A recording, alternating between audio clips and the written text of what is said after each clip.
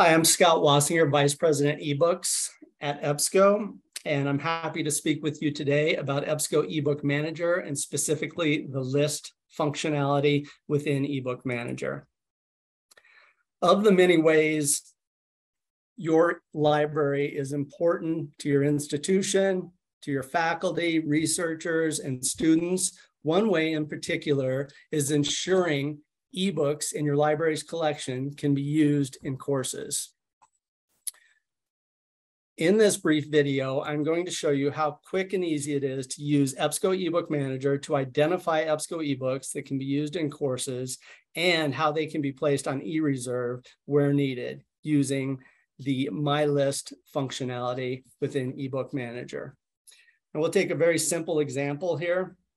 Assume a faculty member comes to you with a list of 12 titles she plans to use as required course material for the upcoming semester.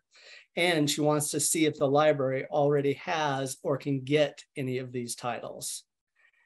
After clicking on the eBook Manager tab within ECM, EBSCO Host Collection Manager, we can click on ISBN Search, taking the 12 ISBNs from the faculty member and pasting them into the search box here or uploading a CSV file.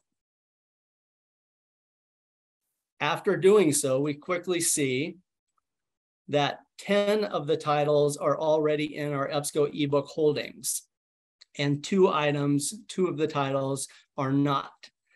So let's take a quick look at the two items that are not in our EBSCO eBook collection first.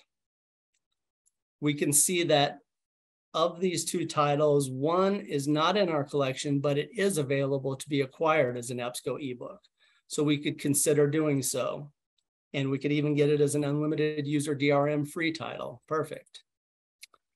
And then there is one item that is neither in our EBSCO ebook holdings nor available to acquire as an EBSCO ebook, but we do provide you with that ISBN so you can consider potential alternative sources for this title. For example, maybe acquiring print copies via Gobi. Now let's go back to the 10 titles that are in our collection. We want to see what the concurrent user level is for these titles to determine whether or not we would want to place some of them on eReserves and apply custom download settings. To do so, we could sort by copies, or even better, we could click the access model filter where we quickly see that 6 titles are unlimited users. So perfect, we can tell the faculty member they can start using those or plan on using those in the upcoming semester. No issues with those at all. Of the other 4, they are limited concurrent user titles. Now, while we could go in and take a look at these titles and see if maybe we want to upgrade them where possible to unlimited user, in today's short video, we're just going to go ahead and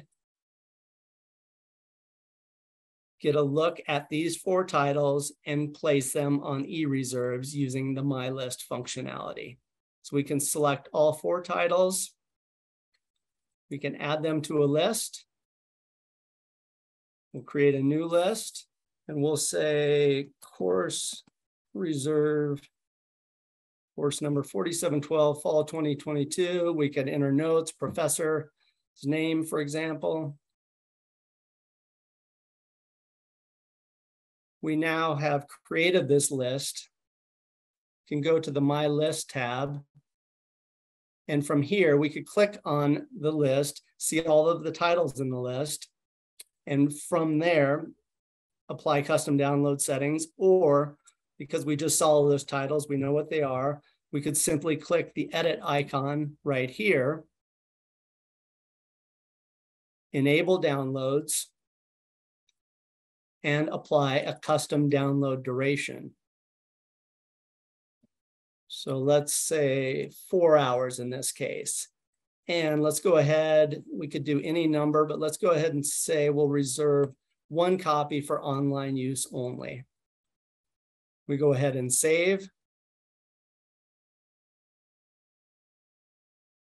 And from here, we're all set. We can get back to our faculty member, let them know that which titles they can use. After the semester ends, we can easily go back into My List tab and we can disable the custom download settings that we had applied, returning all of these ebooks back to the standard download duration. Now from here, we could also delete the list, or we can leave it here in case we think we might want to use it again at some point in the future. In addition to the value of the My List functionality for placing titles on eReserve, it can also be quite useful to monitor usage and turnaways for titles on Course Reserve throughout the semester, as we can see here. As we saw, EBSCO makes it easy to manage course reserves by making it simple and intuitive to find titles requested by faculty, place titles on eReserve, monitor usage and turnaways throughout the semester, and take titles off reserve in one click. What I reviewed in this video is just some of EBSCO eBook Manager's key functionality. There's a lot more you can do with eBook Manager, and there's much more to come.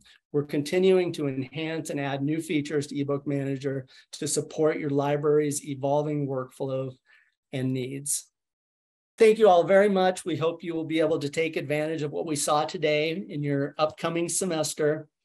For more information, please reach out to your EBSCO representative or simply search EBSCO eBook Manager and you will find more info. Thank you. Take care.